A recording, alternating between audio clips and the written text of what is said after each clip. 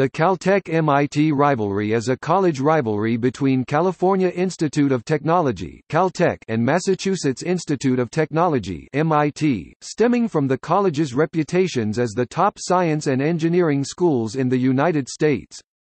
The rivalry is unusual given the geographic distance between the schools. Their campuses are separated by about 3,000 miles and are on opposite coasts of the United States, as well as its focus on elaborate pranks rather than sporting events. The most recent pranking war was instigated in April 2005, when Caltech students pulled multiple pranks during MIT's campus preview weekend for prospective freshmen.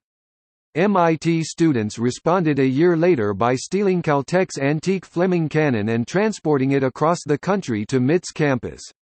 Subsequent pranks have included fake satirical school newspapers distributed by Caltech students at MIT and the appearance of a TARDIS device on top of Caltech's Baxter Hall.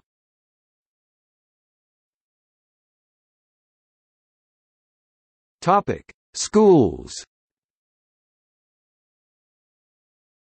Caltech is located in Pasadena, California, 11 miles northeast of downtown Los Angeles. It was founded in 1891 and adopted its current name in 1920. Caltech enrolled just under 1,000 undergraduates and almost 1,200 graduate students for the 2011-2012 academic year. Despite its small size, 31 Caltech alumni and faculty have won the Nobel Prize and 66 have won the National Medal of Science or Technology, and Caltech was ranked first in the 2011-2016 Times Higher Education Worldwide Rankings of Universities, whereas MIT was ranked first in the rival QS World University Rankings over the same period. Curiously, from 2004 to 2009, the Times HES and QS collaborated to produce joint rankings. Caltech has a long history of off-campus pranks, which are sometimes referred to as RFs. RF is short for ratfuck, referring to the shattering of a frozen dead rat in someone's room. The most notable of these pranks include the 1961 Great Rose Bowl hoax, where a card stunt was altered to display Caltech rather than the name of one of the competing teams. Caltech students also altered the scoreboard display during the 1984 Rose Bowl to show Caltech beating MIT 38-9, and in May 1987 changed the Hollywood sign to read Caltech. MIT was founded in 1861, and is located in Cambridge, Massachusetts, directly across the Charles River from central Boston. MIT enrolled 4,512 undergraduates and 6,807 graduate students for the 2014-2015 academic year. 85 Nobel laureates and 28 National Medal of Science or Technology recipients are currently or have previously been affiliated with the university. MIT also has a long tradition of pranks, which are called hacks, at that institution. Many hacks involve placing an item on MIT's Great Dome or otherwise altering, such as moving a campus police cruiser to its roof, placing full-sized replicas of the Wright Flyer and a firetruck on top of it to acknowledge the anniversaries of first powered controlled flight and the September 11 attacks respectively, and converting it into R2-D2 and a large yellow ring to acknowledge the release of Star Wars Episode I and Lord of the Rings respectively. A famous off-campus hack involved MIT students inflating a weather balloon labeled MIT at the 50-yard line at the Harvard-Yale football game in 1982. Pranks at the two institutions are seen as a way to relax from the stress of the notoriously rigorous academics of each. Both Caltech and MIT have a set of pranking ethics, stating that pranks should be reversible and not cause permanent damage, and emphasize creativity and originality. In recent years, pranking has been officially encouraged by Tom Mannion, Caltech's Assistant Vice President for Student Affairs and Campus Life. "The grand old days of pranking have gone away at Caltech, and that's what we are trying to bring back," reported the Boston Globe, which noted that security has orders not to intervene in a prank unless officers get Mannion's approval beforehand. However, hacks at MIT are generally more secretive and often do not involve identifying the hackers.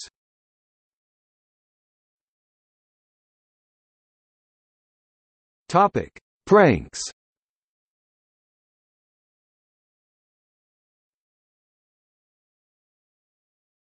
Topic: 2005 Campus Preview Weekend Pranks.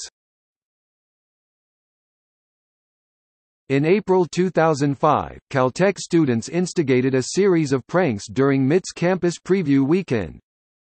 Caltech students snuck into two fairs for the prospective freshmen and handed out 400 T-shirts that were packaged so that MIT was visible on the front, but the reverse design, the words, "Because not everybody can go to Caltech," and a drawing of a palm tree, were obscured until the package was opened. Inflatable palm trees were placed on the Great Dome and in the Tomb of the Unknown Tool, an important location in MIT's roof and tunnel hacking culture, after the Caltech students had snuck into a tangerine tour of these locations intended for prospective freshmen. 100 orange balloons, orange being Caltech's official color, and a large blimp with the letters CIT were floated inside Lobby 7. The inscription on the exterior of the Lobby 7 dome facing Massachusetts Avenue was changed to read, "That Other Institute of Technology," instead of Massachusetts Institute of Technology. The letters Caltech were written on the green building with a green laser. The group responsible for the laser dedicated the entire weekend to completing it, working on electronics for 3 designs operating on different principles, which yielded one working device. The Caltech students intended to upgrade the laser to show 3-dimensional rotating and animated letters by using stereo sound signals encoded on a compact disc to control mirrors to deflect the laser beam. MIT campus police and students were initially frustrated in their attempts to locate the source of the laser, but the students were eventually able to trace it and Caltech students turned it off just before the upgraded electronics could be installed. Caltech students had also produced genuine-looking MIT ID cards featuring their real names and photographs, but did not need to use them. MIT students counterpranked the Lobby 7 dome to read, "The Only Institute of Technology," and had to resort to pulling the blimp down using helium balloons covered in sticky tape. One student unsuccessfully attempted to DDoS the Caltech students' website documenting the pranks. The pranks were seen as a way to merge Caltech and MIT's independent but similar pranking cultures. Campus Preview Weekend was chosen because the Caltech students would blend in with the unfamiliar prospective freshmen, and to increase the pranks' visibility. MIT Dean of Admissions Marilee Jones said, "I think it's hilarious. I consider hacks a performance art, and I like the concept of inter-institute rivalry."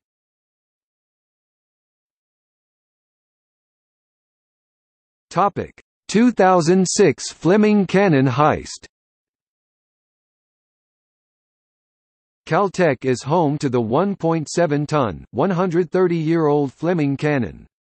The origins and exact age of the Fleming Cannon are not known with certainty. It is believed to have been cast during the Franco-Prussian War era, but completed in 1878 after the war was over. It was then given by the French to the United States where it was rebored to fit American shells and the carriage constructed, but this work was completed too late for it to see use in the Spanish-American War. The cannon soon became obsolete and was donated to Southwestern Academy in San Marino, California, where it was displayed on the front lawn starting in 1925.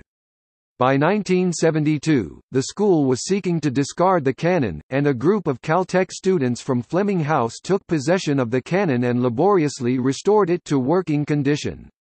The cannon was returned to Southwestern in 1975 at the insistence of the Caltech administration, but it was permanently restored to Caltech in 1981. The cannon is one of the few objects at Caltech that is designated as unprankable given its age, fragility, and irreplaceable nature. On March 28, 2006, the cannon disappeared from the Caltech campus, having been taken by people posing as contractors, fooling a security guard with a phony work order. At the time, the cannon was not at its normal location outside Fleming House, where it is normally locked to the ground, due to ongoing renovations. The identity of the perpetrators was initially unknown, and there was speculation that it had been stolen by nearby Harvey Mudd College, who had been responsible for a well-known theft of the cannon almost 20 years prior. However, it was soon revealed that the cannon had been appropriated by MIT in retaliation for the previous year's pranks, and relocated to Cambridge. The MIT team consisted of about 30 hackers, of which 2 flew to Pasadena and 5 drove cross-country. While acquiring the cannon disguised as construction contractors, the hackers had run-ins with a Caltech security guard and physical plant worker, to whom they explained that they were moving the cannon in preparation for the pouring of a concrete pedestal. Once off Caltech's campus, a local resident called in a noise complaint, and the Pasadena police arrived but did not recognize the then disguised cannon. On the way to the shipping company, the trailer's hitch cracked, necessitating a slow trip on surface roads, and on arrival they were unable to physically remove the cannon from the trailer, causing them to spend an extra $1,000 for the services of a company that specialized in moving large film props. On April 6, the cannon appeared in front of the Green Building sporting a giant 21-pound gold-plated aluminum brass rat around its barrel, which was positioned to point towards Pasadena, and female MIT students mockingly posted pictures of themselves posing in bikinis with the cannon. It was revealed that preparations for the heist had been underway since December. MIT was softly criticized for not leaving a note explaining that the theft was a prank, as required by Caltech's pranking ethics, which were said to be more stringent than MIT's, but the prank was largely taken in good humor at both campuses. Fleming House students and alumni quickly began plotting for the return of the cannon, setting up a command center in a trailer on campus and soliciting donations from alumni. Their initial plan was to use a helicopter to fly the cannon out of the MIT campus. Initial arrangements were made with a helicopter company, but Federal Aviation Administration rules ultimately made this untenable. The students instead decided to surreptitiously steal back the cannon under cover of darkness. On the morning of April 10, about 24 Fleming students, dressed in their signature red Fleming jerseys, descended upon the cannon to reclaim it and begin its journey back to Pasadena. However, MIT students had been tipped off and were waiting for the Caltech students with a friendly barbecue prepared, and played Wagner's Ride of the Valkyries, a forbidden song at Caltech due to its association with final exams, as the Flems entered.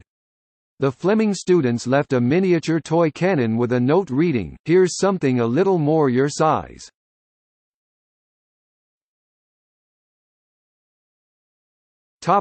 Later developments. During MIT's CPW in 2007, Caltech distributed a 16-page fake edition of MIT's student newspaper, The Tech, containing articles such as, "Math Department hires rising star Matt Damon. Infinite corridor not actually infinite," referring to MIT's iconic main thoroughfare, and a mock advertisement for sperm donation offering more money for Caltech students than MIT students.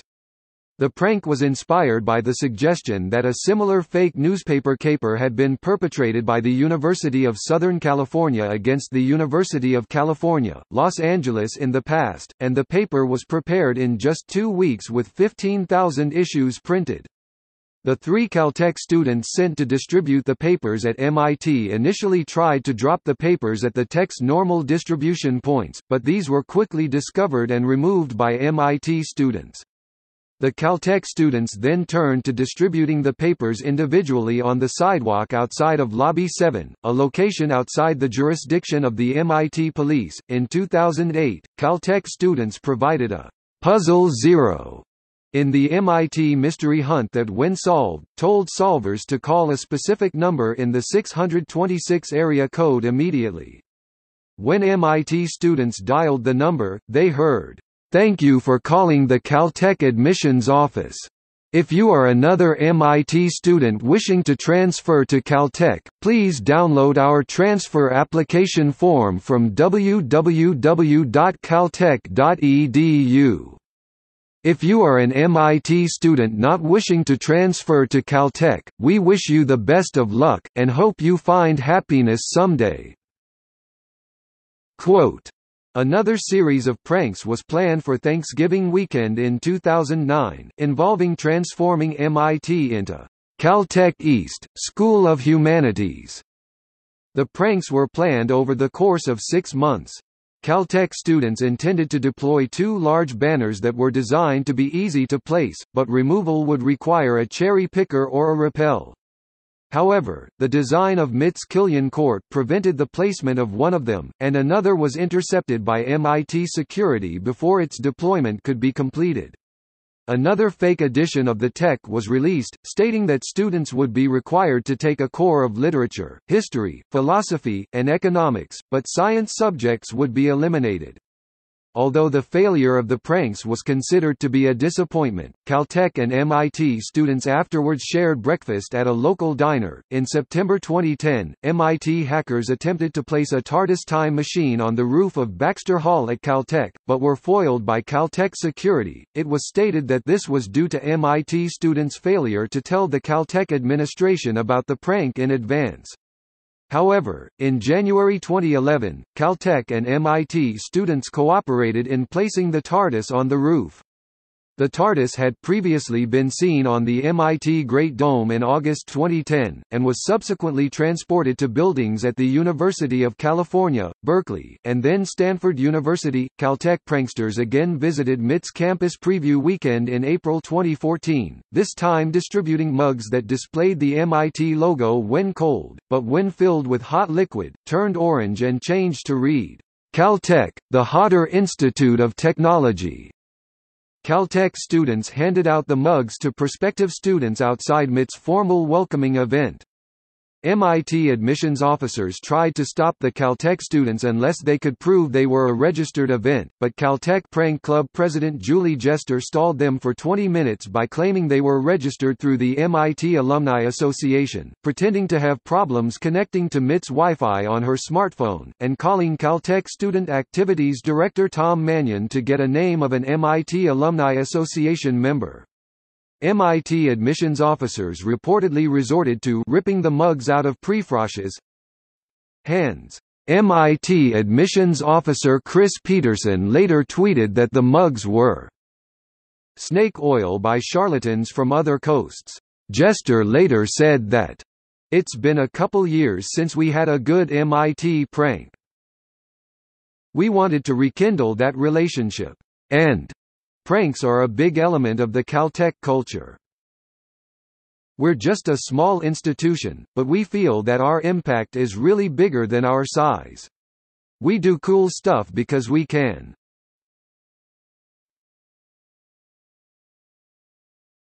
Topic. See also: List of practical joke topics.